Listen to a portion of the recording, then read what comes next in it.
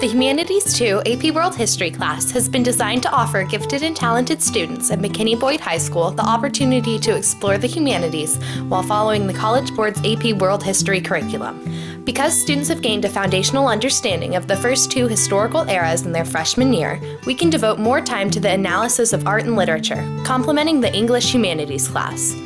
This course provides many challenges and opportunities for a more deep and complex understanding of historical processes and developments, and is intended to provide the students with the knowledge and skills of a survey-level College World History class.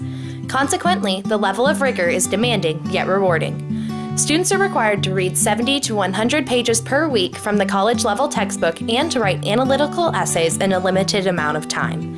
The academic skills students develop in this class will prepare them for future AP courses.